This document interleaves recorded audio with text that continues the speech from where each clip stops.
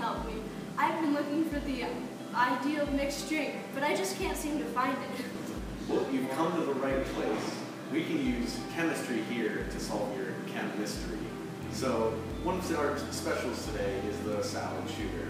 It's not a very ideal mixed drink, but it might be what you're looking for. So, let me get that right for you.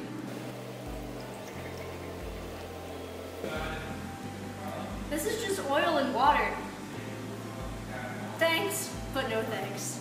This drink is not ideal for me. It's not even a mixed drink. Well, you're definitely right. It's definitely not ideal. But let me show you why. As you can see here, liquid A representing the oil and liquid B representing the water. They clearly make two different layers. This is because of polarity, and the oil being non-polar and water being polar. If these two liquids were miscible, however, you can see in the example to the right that there would just be one homogeneous phase. You can say that again. Can you give me a better drink? Like something a little more ideal? Come on, Raul, you're my last hope. Sure. This is one a lot of the regulars really like. It's an IPA. Well, isopropyl alcohol mix, to be precise. So there won't be any layers in this one, but me telling you that it's an ideal drink still might be a lie. This looks much better. Why wouldn't this be ideal? This looks pretty good to me. I'm so glad you asked. Let me demonstrate something for you that should explain why this mix isn't ideal. So an ideal mixture occurs when the interactions between two solutions are the same as the interactions between one solution of a single component.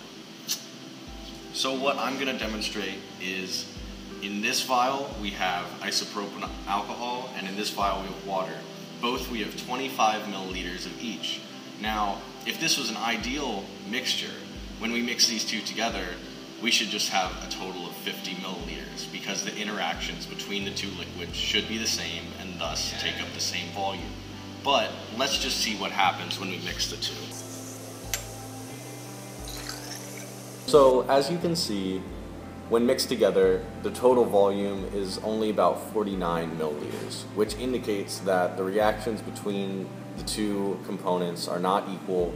So you're telling me that I'll never be able to get an ideal mixed drink? There is one mixed drink I can make you that is perfectly ideal. Let me get that for you.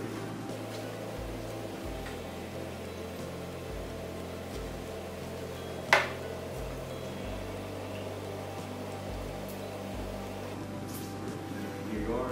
I just saw you mix water and water. This is just water. Exactly.